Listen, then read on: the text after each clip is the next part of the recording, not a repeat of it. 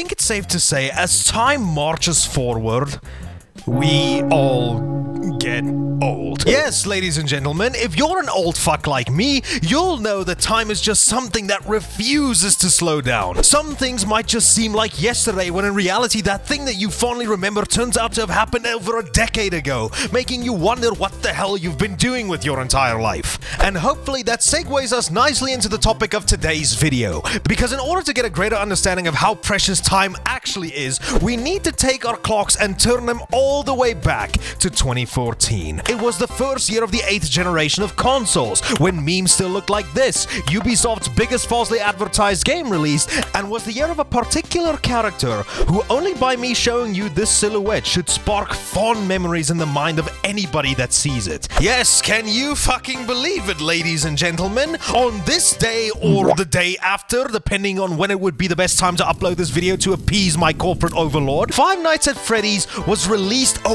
whopping 10 years ago. It literally just seems like yesterday when Let's Player after Let's Player after Let's Player was covering this game. MatPat wasn't close to retiring at all, and the lore wasn't convoluted enough yet to cause Kojima to bust a nut. It's insane to think that this little point-and-click horror game where a bunch of PNGs and GIFs jump scare you with loud noises left such a humongous impact. And that actually got me thinking. Yeah, in a way, Five Nights at Freddy's had a humongous impact on both horror gaming as well as pop culture. And since this is the funny bear's 10th birthday, the perfect age where certain YouTubers will start taking notice, I think it's time for us to take a stroll back through memory lane and talk about the impact that Five Nights at Freddy's had on gaming 10 years later. But before all of that, here's an intro.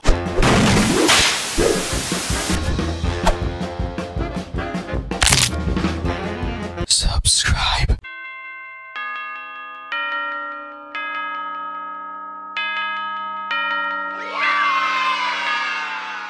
Now, I'm sure everybody should probably know the humble beginnings to this furry bait animatronic, but since I'm a YouTuber who likes milking people of all their watch time like Cell's first appearance in Dragon Ball Z, I think it's only appropriate to see how such a small project that would inevitably have such a large impact got its start. And in order to do that, we need to talk about one man. Scott Cawthon. Besides being the one to tell MatPat none of his theories were right, he started off his game development career by developing games to an audience primarily outside of what we know him for today. Early games of his dating all the way back to 2012, and this includes stuff like Pilgrim's Progress and The Desolate Hope. And whilst these two projects were generally well received, in Scott's own words, they weren't enough to financially support his family. 1 year later, Scott submitted another game that I think you'll be a little bit more familiar with to Steam Greenlight, and that was Chipper & Sons Lumber Company, a resource management game with characters that would spark nightmares into the most battle-hardened soldiers. So much so to the point that I think this is what the game was the most notable for. I myself have never really played this game, and I'm not really sure if I want to. Not just because I'm already a little bitch from playing his later games, but I'm just not the biggest fan of resource collecting games. The only exception to this rule I have is stuff like Minecraft and on the occasion Rust, if I want to be called a good slur every once in a while. And I'm not entirely sure what the game's overall reception was back then when it launched, but if going off from what I've read on Wikipedia, I don't really think reception was all too positive, and reading further on what said reception did to Scott's mental health, it sure seemed to take a toll on the guy. But after taking Chipper & Sons' criticism to heart, Scott decided to steer his new game in a different direction, and on the 15th of June 2014, we got our first sneak peek at gaming history.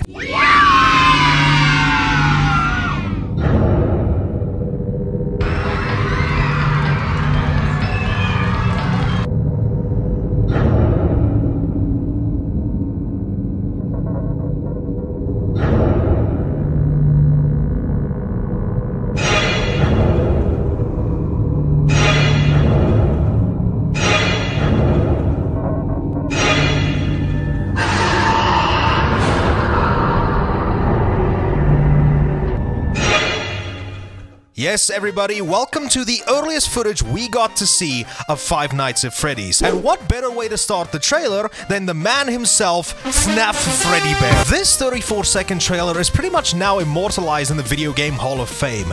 And this trailer was already a great sign of things to come. We got to see Fur Affinity's biggest mascot greet an applauding crowd of children, followed by the text, "During the day, it's a place of joy," followed then by us seeing the rest of the crew with Chica and Bonnie. And then the most ominous message shows up directly after: "But you aren't here during the day." Then we switch through different cameras showing this Chuck E. Cheese inspired location during the evening, followed by us having the night watch. Well, no shit.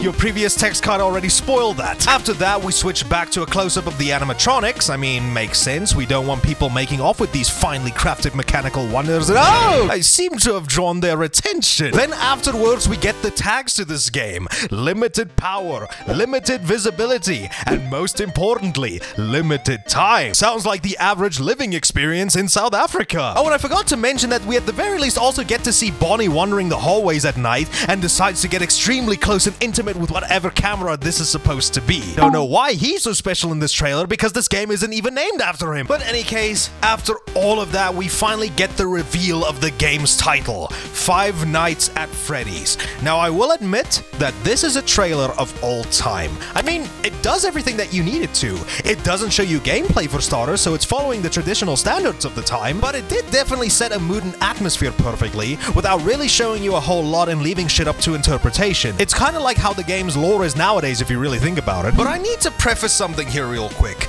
I, like many others, got introduced to FNAF through a fish. So I'm genuinely curious to hear from those when the game's initial hype wave was originally circulating. Was this trailer enough to sell you on this game alone? Because I can't help but look at this trailer from the perspective of when this game was released, and would think to myself that this would genuinely be something to keep an eye out. The only reason I can guarantee you people look back on this trailer fondly nowadays is that, you know, it's the first FNAF game's trailer, knowing obviously how big the franchise became after this. But looking at it before FNAF actually released, I just really want to know, did this catch the eyes of anybody back in the day? I know I'm getting sidetracked, but this is just really something I'm curious to learn about. Any case, Scott spent a total of 6 months developing the game, with friends and family serving as game beta testers. He made the game using ClickTeam Fusion 2.5 and used Autodesk 3ds Max to model 3D graphics. The game's sound was also produced by Scott using a bunch of sound effects he created himself, as well as some sounds that he found on the internet. The most notable one being the jump scare noise for when you have no choice but to succumb to a vor fetish. For those of you who didn't know, the animatronics' beautiful pipes were originally uttered by actress Judy Geeson in the 1981 film Inseminoid.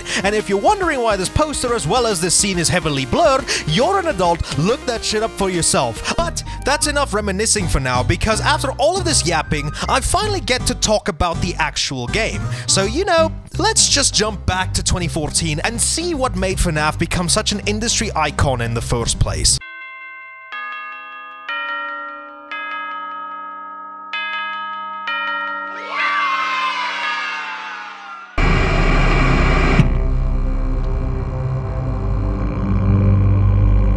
Yes, I am 100% sure that this menu and those sounds alone was enough to send nostalgic shivers down your spine. Or the sight of Freddy Fazbear made you giggle just a tiny little bit because of the fact that there's damning video evidence that proves that he's an interpretive dancer. Any case, ladies and gentlemen, here we are.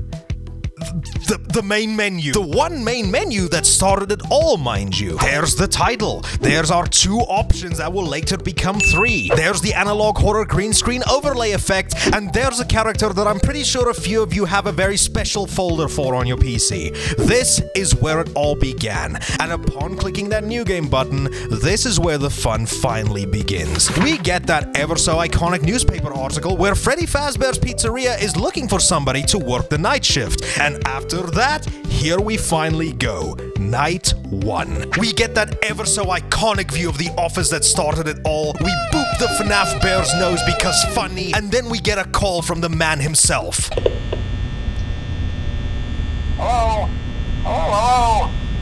I wanted to record a message for you. Shut the fuck up! So yes, as I'm sure I don't need to explain to anybody at this point, but this is a plain and simple point and click game. We get to look left, And then we get to look right, interact with these two buttons on each side of the room, one turning on the light in the hallway and the other one closing a security door that could stop riots at Guantanamo Bay. And if we hover our mouse over to this little tab here, we can bring up this pretty advanced little tablet for the 1990s, and it's from here where we're able to select between the different cameras around the pizzeria. And it's at this point, best of luck everybody, you're going to need it. Now for the uninitiated, what does one do in FNAF 1? Well, for starters, hopefully not get bored and stuffed into a suit that has the same amount of space in it as my fucking first apartment. Yes, in FNAF 1, the objective is simple.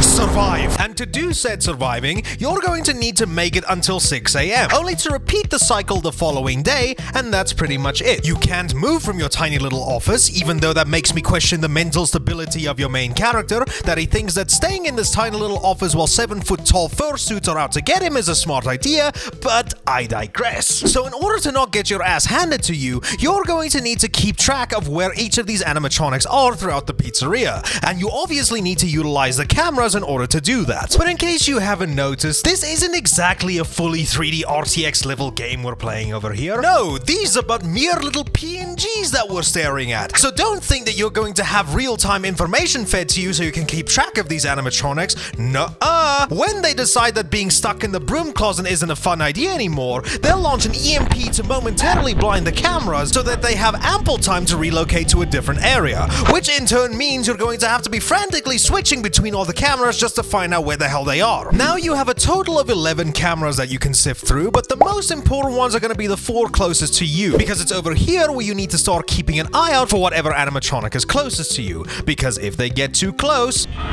yeah, no, you're gonna need to be as quick on your mouse to close that fucking door like you're a CSGO esports player. Now I know what some of you might be thinking to yourselves, okay, why can't I just keep the doors closed throughout the entire night? It just seems like that's the safest thing to do. Well then, you would be correct in that assumption, but since this is a horror game, things can't ever be that simple, now can it? Because as you can see here at the bottom left hand of your screen, you have 2 bars, one that shows how much power you have left, and another one that shows the amount of power you're currently using. Now if you're a horror connoisseur like yours truly, then I'm pretty sure that I don't need to explain, but for the filthy casuals out there, every single thing that you do consumes power. Using the cameras, turning on the hallway lights, closing the door, leaving the fucking fan on your desk, you know, you get the picture. Meaning that sure, you can leave the doors closed throughout the entire night, but would you have enough power to last you for the full 6 hours?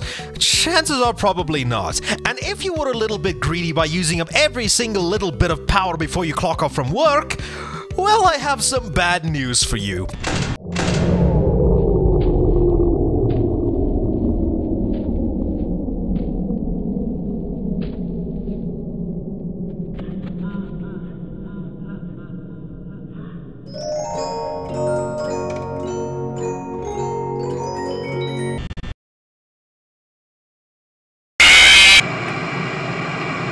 Could you tell that that's not what's supposed to happen? Yes, enough dilly-dallying. Let me go into a bit more detail as to what goes on in FNAF. Each night starts at midnight, and the goal is to make it all the way to 6 AM. And within that time, you need to keep an eye out for one of the 4 animatronics, namely Bonnie, Chica, Freddy, and Foxy. You already know who they are. Each of them behave in their own different ways. Bonnie will wander around the pizzeria and will normally approach from the left-hand side of the screen, and Chica will do the exact same thing, but will always show up on the right-hand side of the screen. Freddy does whatever the fuck he feels like, and Foxy is a little prick. Now, I should clarify that the footage that you're seeing here is from my playthrough I recorded for this video, and for a majority of it, I didn't really get an encounter from Foxy once. Reason for that being is because if you know how to cheese this game, it can get quite fucking easy. But how Foxy usually acts is like so. Foxy's main area is on Cam 1C at Pirate Cove. First off, the curtains will remain closed so that you can't see him. Then as the night progresses, he'll start making his presence known, and if you're not good at keeping an eye on him, motherfucker will make a mad dash to the left-hand side of the map,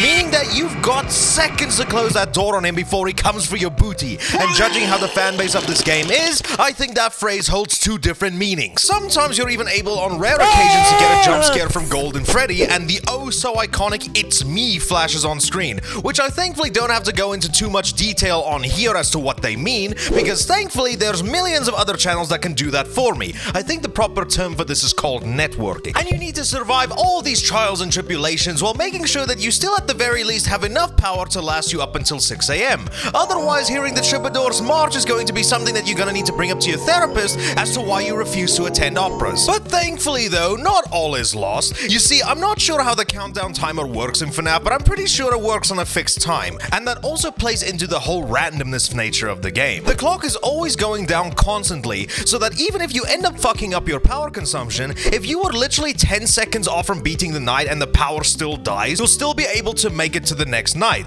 And let me tell you, the satisfaction by just being able to scrape by night at the last possible moment is almost comparable to beating a level 1 enemy in a Souls-like. And if you've been paying attention to what I've just said, then that one single word is actually what defines the tenseness factor to FNAF's overall horror: randomness. Everything in this game is randomized. It's also quite cheesable if you know how to do it, but everything from whomever decides to piss off from the main stage first, to where they'll show up on the cameras, to who'll show up at your door first is all randomized, making it almost near impossible to be able to tell where each animatronic is. Now, there is a level to each of these animatronics though that increases as the nights go on. An early spoiler, when you beat the game, this is a level that you can tweak to your heart's content, or do the funny cheat code.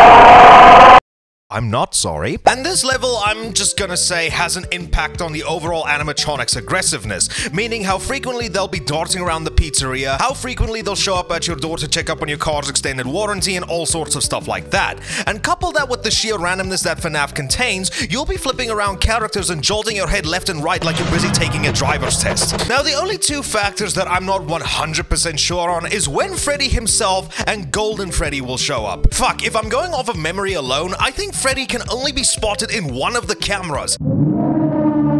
And when he decides to jump scare your ass, I don't really think there's any way to counter that. But now that I've talked about the game's overall experience, allow me to shift focus from the gameplay and over to the game's presentation.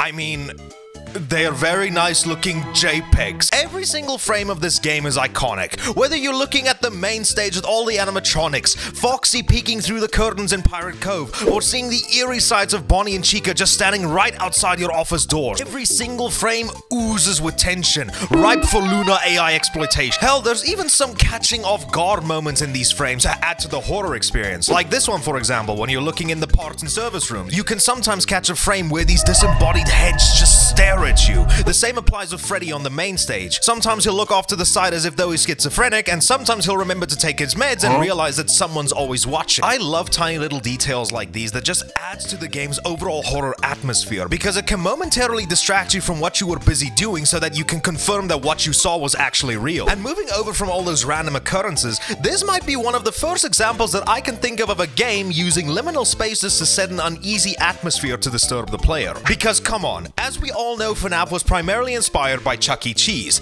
and you just tell me that locations like these didn't creep you out like a motherfucker even when they were brightly lit during the day, let alone after hours. The sense of the familiarity with environments like these, coupled up with the messed up stuff that happens in this game, is the perfect recipe for an excellent setting.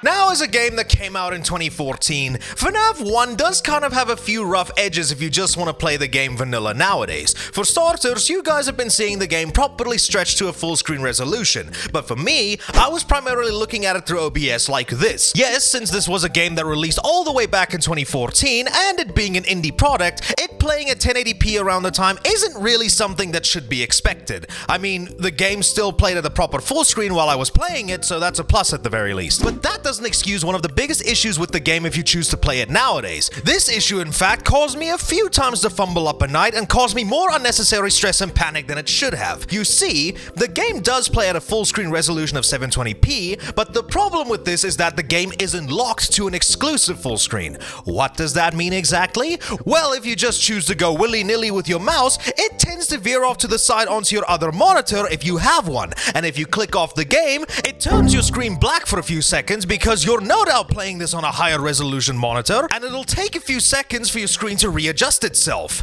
And you might be thinking to yourself, that doesn't sound like too big of a problem, and I agree with you. This wouldn't be as huge of a pain in the ass if it wasn't for the fact that FNAF doesn't have a pause feature. Yes, much like the Souls games that I'm no doubt sure FNAF was inspired by, every single night needs to be completed in one sitting, because either you wait it out and hope you're not going to be the thing they'll be serving on the next day's menu, or you just have to quit out of the current night you're in, forcing you to need to restart when you want to come back. This little tiny issue led me to needing to be extra locked in while I was playing this, like a crack addict that was busy heading into relapse. Because with my cheese method, it needed me to be extra focused on not missing a single button, so I basically needed to have the reflexes of a Sekiro sweat to keep my run going. But sometimes I messed up and went off screen, but then whoops, I actually get jump scared by my desktop. Then I have seconds to hurry myself back to the game before the worst could happen. This is kind of annoying if you couldn't tell, but at the same time I'd argue that this somewhat helps with the game's horror, because if you fuck up and veer off screen because of carelessness, that adds even more panic and tension, because when you load it back in, you might just accidentally return the moment you get jump scared, probably causing you to commit a little bit of brown or yellow. As for everything else though, I think for what this game is, and for everything that it does with the limitations of the engine that it was released on,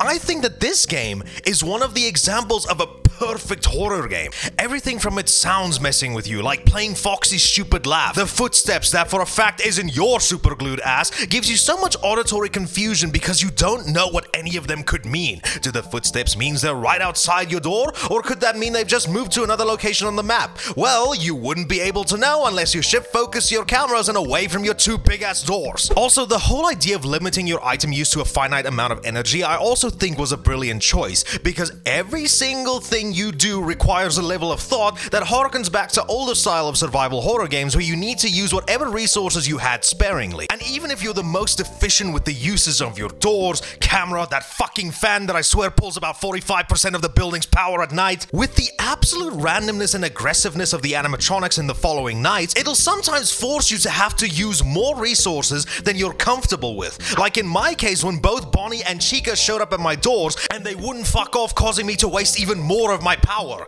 but still needing to keep my eye out for Freddy and Foxy. And the sheer panic I felt when shit like that happened was enough for me to pucker my asshole so tight I was able to fold inside out. And even when I was completely locked in and focused on not trying to get my ass handed to me, I was trembling like a little bitch because one small slip up could spell doom for me. And I just can't say that I've ever played a horror game or game in general that had such a humongous impact on me. Fuck, even games like Outlast or Alien Isolation, games that are way more in line with what people consider to be proper survival horror games, couldn't even nearly get me to the same amount of fear and tension that FNAF brought me. And couple that with some of the what the hell was that moments I previously mentioned, like with Golden Freddy and the it's me shit, it causes more than enough panic to make you slightly not focus on the real issue at hand. And the fact that the game was able to do all of that whilst looking like one of those PopCap look for the hairbrush in the home of a hoarder games speaks volumes for how well Scott was able to craft a terrifying atmosphere with such large limitations. But that also brings us to what a lot of people consider to be one of the game's biggest letdowns. It's just a bunch of PNGs that scream loud noises at you. And yes, you can't really give FNAF all that much praise when the criticism towards the games are pretty valid. Yes, all you're doing is sitting your ass down in one spot, flipping through a bunch of Windows XP wallpapers with the occasional furry .png popping up in them. And if you mess up, a .gif file jumps up at you with an extremely loud .mp3 file. These criticisms are kind of valid, but I think people are missing the entire point when you look at the game through that point of view. Yes, it's not a fully 3D open map you can freely explore and play hide and seek from a bunch of con goers by hiding underneath a table or hiding in a closet. Yes, when you look at a game like that, this game isn't really all that special. But you tell me that if the first FNAF played in the same vein as something like Outlast, do you think that this game would work out nearly as well? Would going through 5 or 6 different nights in the same map with possibly more exploitable AI really hit the same way? I think that kind of novelty would run dry real real quick after like the 4th night, and I guarantee that if FNAF went in that direction, it would have quickly aged like a motherfucker, lessening the game's overall impact that it had. Because I feel like if it released in such a state, it would have just been considered a watered-down Outlast clone. I think the switch to a more point-and-click style was the best move, because not only will the gameplay style probably age the best in terms of accessibility, but everything will just age the best in terms of its visuals and atmosphere because of it being a more stylistic choice. And like I've said, some of the flaws that this game still has nowadays causes it to have even more of a fear factor, so I'd almost argue that it aged even better with time. One of the other things I remember hearing about this game that makes total sense to me is that in FNAF, it's not the jump scare itself that scares the shit out of you, but it's the anticipation of it. And I think that's absolutely true. Humanity's biggest fear is the fear of the unknown, and going into this game with the mindset knowing that you're going to get jump scare, knowing that with one wrong move and you're fucked, but not knowing exactly when it's going to happen, is one of the key causes of dread for this game. And this feeling remains consistent with the rest of the games in the franchise, except for you. So since this is a super cool IGN level review part of the video, I 100% can still recommend that you pick up the first FNAF game. It's aged pretty damn well, and if you have 2 monitors, it's even better, because you're gonna have to make sure that you don't accidentally click off of the game, because the next thing you might see when you load back into the game is the same thing a doctor sees when they ask you to say ah. But now that we know what FNAF is and how good the actual game is, it didn't just stop there, because this game sent shockwaves not throughout the gaming industry, but in pop culture in general. And to look at FNAF's initial impact, we need to go to the one place that sparked its mainstream popularity.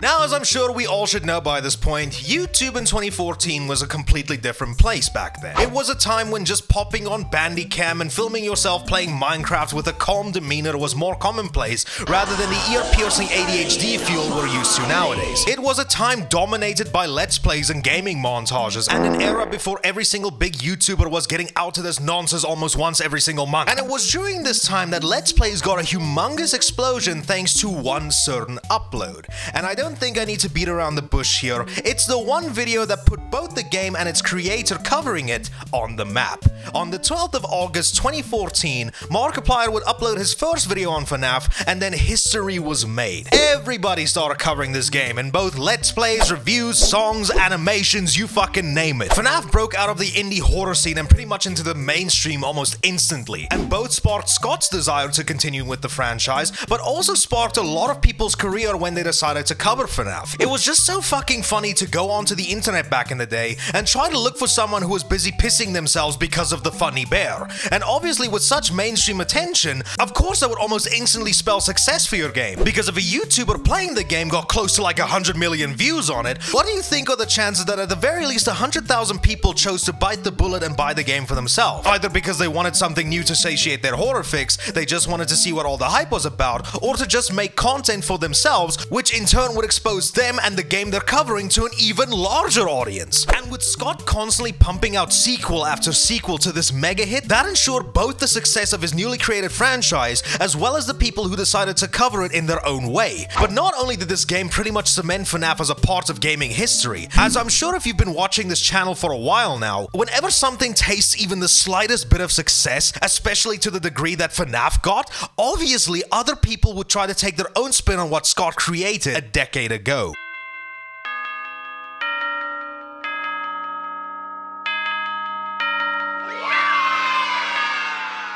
As I'm sure you know, horror is a medium that existed for literally decades at this point. Whether you look back at the old monster movies Universal pumped out back in the 1920s, or if you want to let this video hit more close to home and stuff like video games, stuff like Resident Evil and Silent Hill, horror has pretty much been a mainstay in media for as long as film and video games have existed. Now, I'm not entirely sure what the take on horror games were by the time of FNAF's release, but I'm pretty sure that there was a bit of a drought. Mainstream horror franchises that were solely responsible for putting the genre on the map were busy rubbing shoulders with the degenerates of Call of Duty like Resident Evil, and other franchises seemed to deviate more and more from what made its genre so good to begin with. And it wasn't until games like Outlast and Amnesia were released that I think the interest in horror was sparked again. But oh boy, let me tell you, when FNAF released back in 2014, everybody wanted to ditch trying to make asset flip Unity engine games starring the Slender Man. Nah, everybody wanted to take their own spin on the point-and-click survival horror game. So why not load up something like Scratch, upload your creation onto GameJolt, and get ready to see what YouTuber would pick it up and cover the game on their channels. And that's what happened to a few of these kinds of games.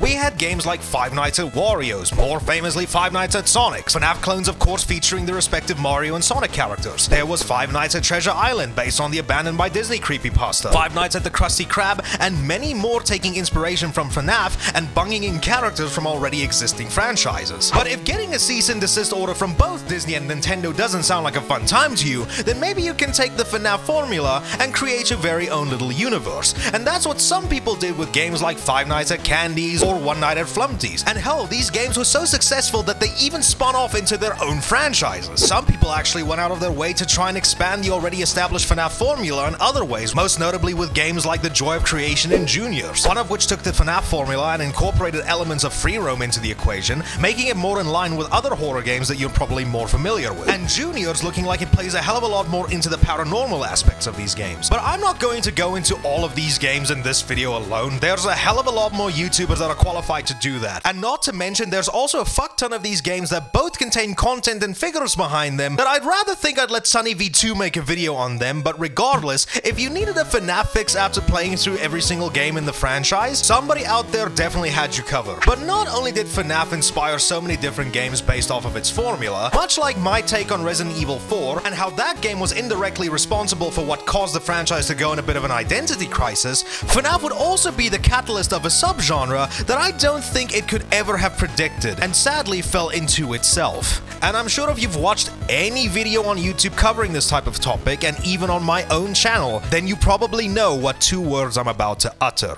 Mascot horror. Now, for those of you who aren't all that clued up on your internet lore yet, you might ask yourself, the fuck is mascot horror? So basically the whole aspect of mascot horror is taking characters that kids normally would love and plunge them into the lake of rot to contort them into these terrible demons that for some reason a select few people on the internet would like to fornicate with. Sure, I think the entire idea of taking these normally cute characters and then turning them homicidal is a concept that existed way before even FNAF. But this concept has never been as popular then as it is now, and I think that FNAF indirectly had an influence on this type of horror. The most notable games in this subgenre being Bendy and the Ink Machine, Hello Neighbor, Poppy Playtime, Garden of Banban, and the most recent addition being Indigo Park. But the biggest problem that this type of genre usually faces, with the exception of a few games on this list, is that a lot of these games focus a lot less on being good horror games and more so as to how they can be cash cows for their audiences. Yes, whether it be games like Hello Neighbor, Poppy Playtime, or Garden of Banban, a humongous part of these games' existence are more to sell merch aside from just being good games, because they primarily depend on the recognizability of their main mascot from either the game or from whichever YouTuber covered it, and try to maximize the amount of profit by selling all sorts of shit kids would bankrupt their entire families for in an instant. Now, like I said, there are a few exceptions to this rule, because other games that can be classified as mascot horror, like Bendy and Indigo Park, don't really seem to fall under the overly monetized moniker. Sure, they do have merch, but I don't think they place as huge of an emphasis on it like, let's say, the devs behind Poppy Playtime, who, if I need to remind you, actually went as far as to make fucking NFTs, so just let that shit sink in for a second. And the reason why I say that even FNAF itself wasn't really safe from the mascot horror plague, then we need not look further than 2021's Security Breach, one of the most broken, non-scary, and basic horror games I think I've played in my entire life, that I 100% think lost what made FNAF so terrifying to begin with just because it wanted to jump on the mascot horror trend. Yes, the game itself is still fun when you're just taking the piss out of it, but I'm pretty sure that's not what Steel Wool Studio had in mind when they were making this. Thankfully though, with the release of FNAF Ruin as well as Help Wanted 2, it seems that they finally woke up and remembered what made FNAF so good to begin with, but fucking hell man, with how massive FNAF is, I wouldn't be surprised if they just doubled down and tried something similar again later down the line.